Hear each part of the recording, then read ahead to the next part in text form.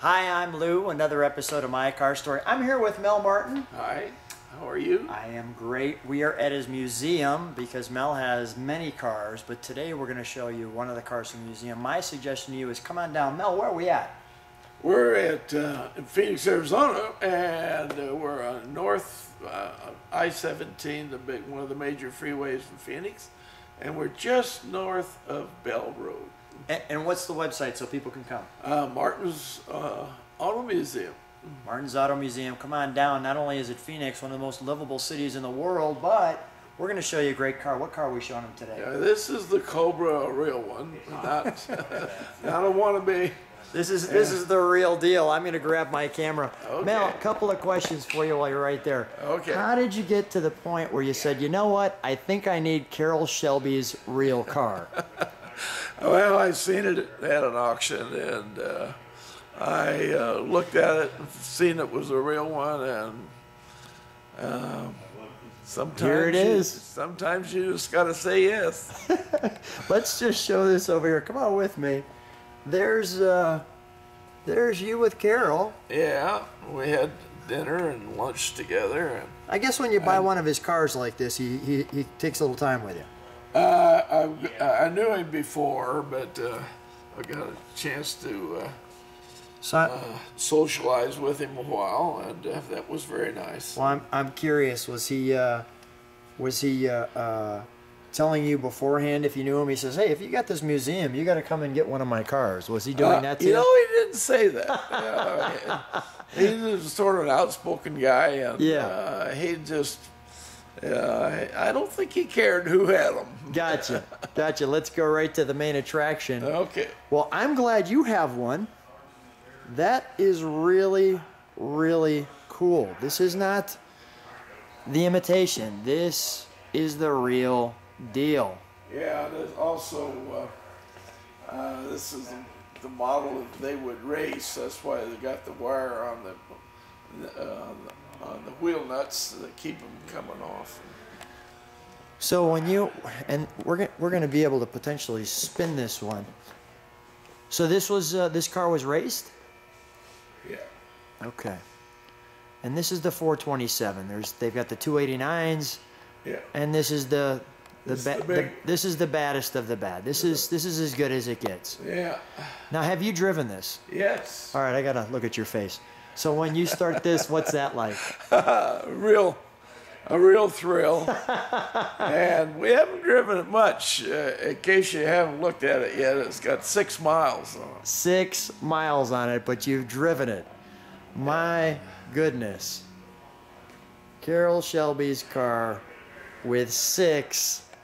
That's right. 6 miles on it. What a beast. And just iconic colors, right? I mean, it doesn't get much better than that. Well, the dual fans and the cooling system, and these, instead of having bumpers, they have these. This is to pick it up. You know, they have a rocker, yeah. And they pick it up and change the tires quickly. Just gorgeous. Look at the rivets in it. Just fantastic. Let's this one's on a spindle, so let's spin this around. Can we, Rick? Yeah. Thanks. And we'll take a look at the back from up here where the light's at.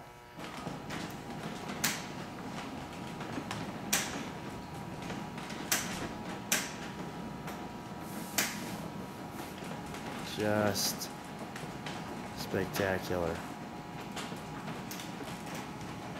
That's a piece of art, isn't it? It really is. Yes. All right, I'll be good. Let's pause it for a second. Stop. There we go. Look at that. I get the feeling a few people might have seen this angle for all of 6 miles. Let's see the back there. Just that little. Does this trunk actually open? Is there something? Yep. Where the gas tank is. it's got its cover and its gas tank. Oh wow, nothing but racing here. Okay.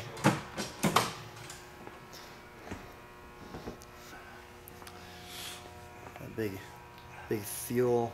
Big fuel tank. Big fuel tank. And this Goes right in. Fantastic. Let's take a look here. First of all, there you go.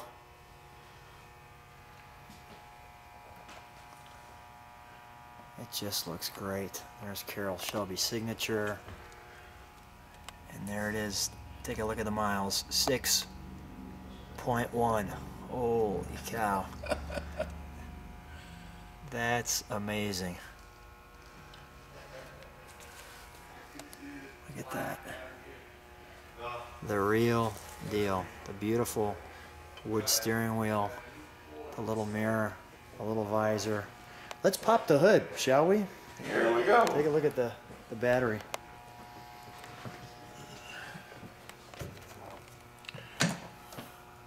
Look at this. 427.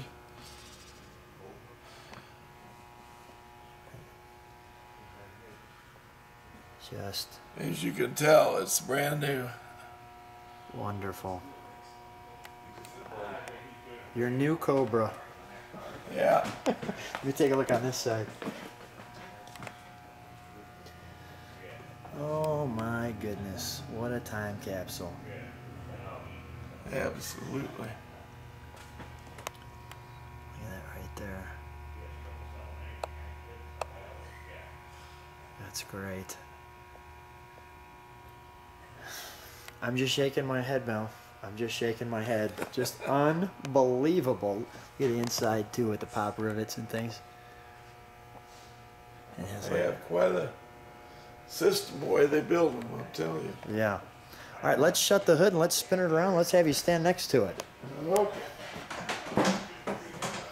Rick, let's spin it around. Here we go. And here's those back bumpers as well. You want me down by you? Yeah, come on down.